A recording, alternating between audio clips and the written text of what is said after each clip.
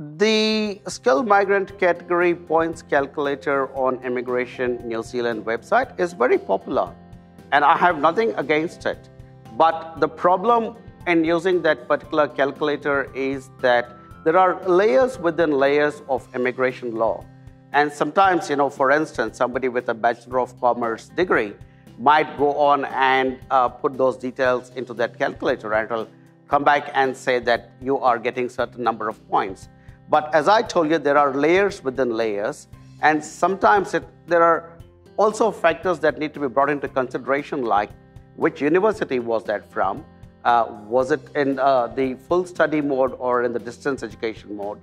And as far as your experience is concerned, what industry was it in? Which country was this particular company based in?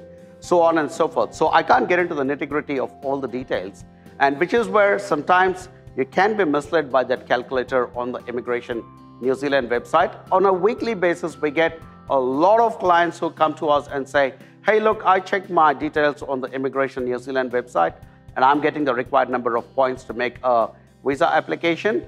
Can we move forward from here? And then we, as professionals in this industry, undertake the same assessment one more time. We realize that they're actually falling short of those points.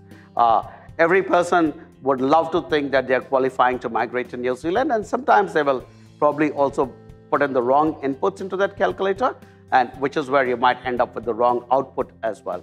And hence, my sincere, strong suggestion, please always consult a good professional organization like AJV Global, and we will come back to you with the right calculation of those points.